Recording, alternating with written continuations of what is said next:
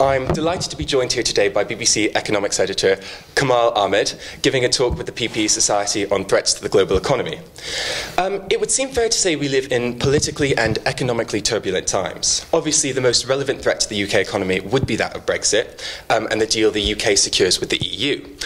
It seems we've reached somewhat of a political standstill with Brexit negotiations. And in your opinion, what seems the most politically viable option for Theresa May to take in terms of a Brexit deal, and what is the most economically viable? Are the two the same? Possibly not. I'll challenge a couple of the assertions in your question, first of all. Brexit may not be the most important economic issue for the UK. We have issues around productivity, around people's real incomes, all sorts of incredibly important structural issues with the UK economy, which may or may not be affected by the Brexit negotiations. That's not for a second to suggest that Brexit isn't important, but I would just challenge that idea that it's the most important thing for the UK economy at the moment. In terms of the politics and the economics of Brexit, I think they can be contradictory.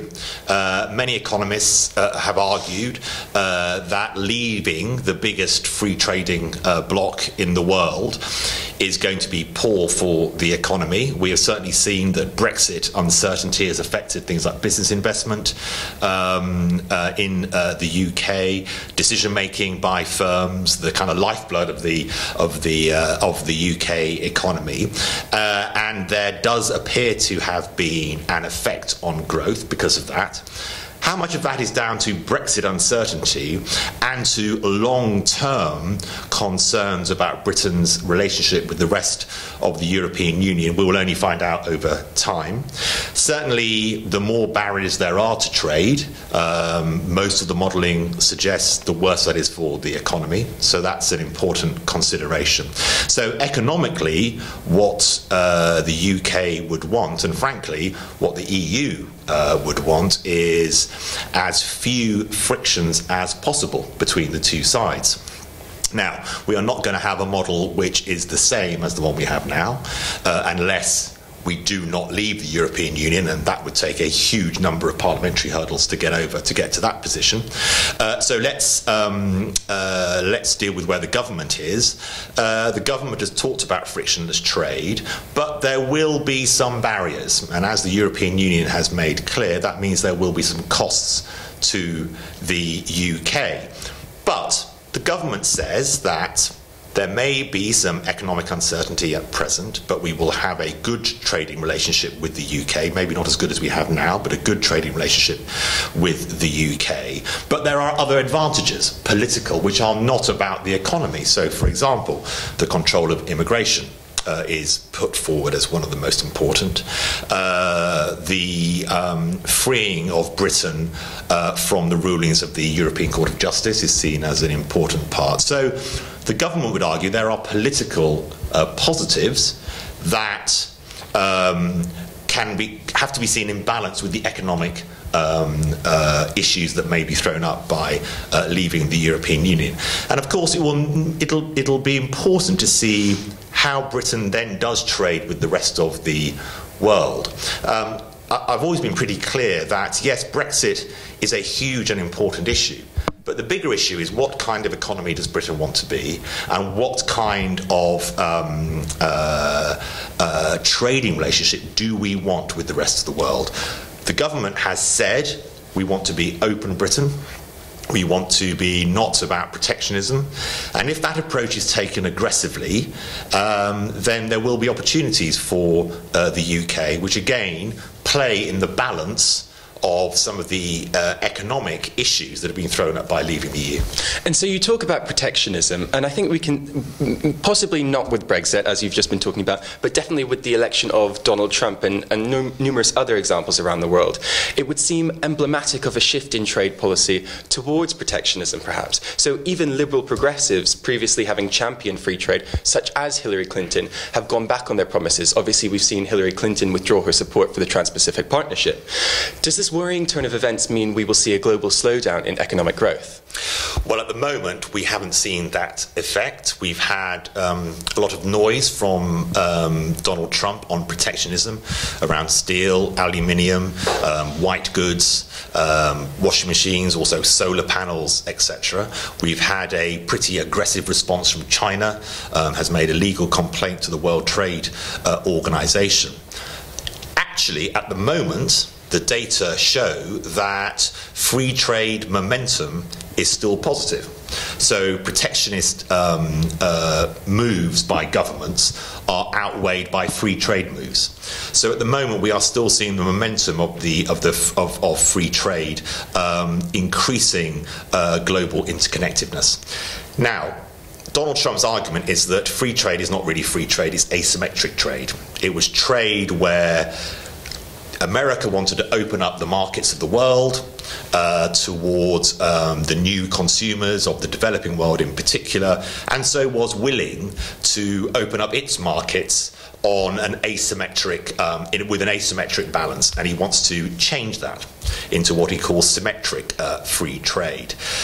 At present, the amounts spoken about are small in comparison with the global, the amount of global trade there is. But as the WTO have warned, as the World Bank has warned, if we go down this route for too long, all the economic models suggest that more protectionism leads to not just lower global growth, but lower growth in nation as well. And I think, again, it's similar to Brexit in that it depends what kind of economy you have. Do you make yourself fit for all the new challenges that are coming by simply raising walls to outside competitors, or do you actually change your economy? So if there are no need for steel workers in America of a certain type, do you then reskill those people? How do you reskill those people to be proficient in another sector? And from an economics point of view, it is better to keep the trade barriers low to allow for competition. I think, though, that what President Trump is up to here is more of a political argument. It's more of that America First issue than it is an economic argument. And I think ultimately America knows that it only really succeeds as the world's biggest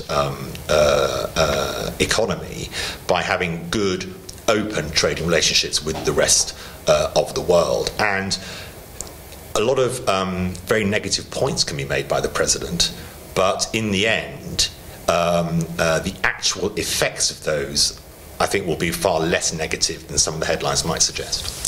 Brilliant. And an equally important problem our generation will face is the demographics of our population, both in the UK and worldwide. People are living longer than ever before, a brilliant feat indeed, yet this has placed unprecedented stress on our welfare system. How can the government effectively manage an ageing population and continue to experience growth? Will the future entail our generation working for longer and taking shorter retirement? Yes, probably. I mean, it's already intended. I mean, when I retire, the retirement age will be 68, not 65. I think you're absolutely correct to go back to the idea of a short retirement and then you died is clearly not the case anymore. People, 30, 40-year retirements are pretty common now. We do need to think about how we restructure the economy to deal with that, particularly given that one of the ways that very highly developed Western economies have dealt with an aging population and a lower proportion of working people in comparison with retired people was immigration. Now, with Brexit, the likelihood is that immigration, certainly from Europe, will decline, and possibly from the rest of the world as well. And so that creates another tension in how we deal with an ageing population. Yes, you do need to deal with the tax system. I think you will need to have a look at how people's wealth is taxed. What is it that we need to put aside to think about our old age? Should that be separate from our general day-to-day tax, which pays for education, pays for health, pays for roads, pays for defence, etc.? And I think those are big debates to be had. But one of the key points here, which is very difficult politically, is it's a very difficult debate to have. And I think that there needs to be a sense that for your generation, there will be a very different model about how you support yourself in partnership with the state for your older age. And this is all about a transition between the 20th century and the 21st century. The 20th century, if you think of my mother's generation, you know, they paid in, they worked, they had one career, they retired, the state supported them in their retirement. That model is pretty much the same for my generation. But when we come to your generation, I think there will have to be a rethink on how people are supported in their old age. The problem is, how politically can you get that through the system? And as we saw with issues like tax changes, when Philip Hammond attempted to change the national insurance contributions for the self-employed in the March budget before last year's general election, it's very hard to get tax changes through Parliament at the moment. So you have this growing economic and policy challenge, which is ageing, against a political problem of not being able to get tax changes through the Houses of Parliament. And that's a conversation we need to have as a country. And so many of these issues that we've just been talking about seem to be shorter-term threats to the economy. But let's talk about the possibility of the more distant future of automation and this sort of fourth industrial revolution. So throughout history, people have always been put out of jobs from automation, yet jobs were always seemingly created elsewhere in the economy, balancing the two out. Yet with the rise of robots and artificial intelligence, the robots themselves can now think for themselves. Could this be the key feature that will fundamentally change the nature of work people perform? And does the rise of robots mean the end of work as we know it? No, it means the change of work. I think you're absolutely right to say that we have often had rather dystopian judgments on the rise of the robots or the rise of technology, putting people out of work. You can go back centuries about this debate. Every revolution, whatever you might describe it, has been based around an argument or worry that lots of people will lose their jobs. I'm no less negative about the fourth industrial revolution than I think I would have been about the industrial revolution. Clearly, the rise of robotics and artificial intelligence is going to be a very important part of how we handle the next stage of economic growth. Again, it touches on the whole idea of what type of economy do we have. There will be less need for repetitive job types, what are called middle office, administrative roles. You know, we've already seen the change in checkout staff, for example, which can now be much more automated than it was. But face-to-face, the 21st century will be about face-to-face challenges. Your previous question was about caring and the challenges of an ageing population. That's very much a face-to-face issue. That's very much an issue about how do we care for the generations as they get older. Far harder there to see where AI and robotics completely wipe out the caring professions. So I think we'll have to think about how do we marry AI and robotics developments with the kind of society that we want. I'm not bleak about it, though. I'm lucky. I've been lucky enough to interview Demis Hassabis at DeepMind a few times, and I know him a little bit. They are probably at the leading edge of AI research in the UK. And in the world, and the ability to sort and understand information and data will be of great benefit to our economies, of great benefit to how we understand health, how we understand insurance, how we understand how people live, why people live, how they live, and I think those will be great advantages. So yes, there will be huge challenges. As I say, repeatable tasks will become less necessary. But we need to make sure that we have a kind of workforce that's skilled in the right way to take advantage of all those things. Brilliant. Thank you so much. And finally, on a lighter note, to students like myself, it certainly appears that we're living through tumultuous times. But over the course of your 25-year career, is this really the case? And are people up to the challenge of tackling them? No, I don't think it is the case. I think we always say, my goodness me, this is unbelievable. And, you know, we're in this time of change that we've never seen before.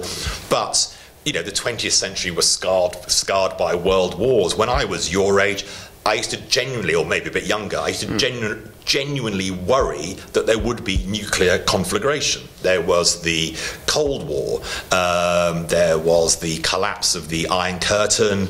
These are big, tumultuous events that mark the way the globe and the world progresses.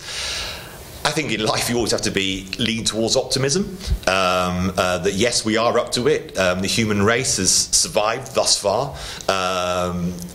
Some damage along the way, but yes, I'm relatively optimistic about where we are. It will need some very deep thinking. You touched on artificial intelligence.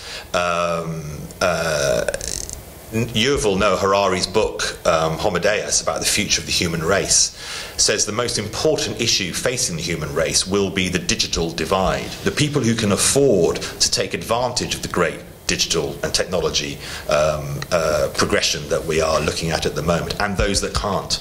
And it's going to be challenges like that, those big thematic challenges, that are going to be, we need to almost lift our horizons a little, I think.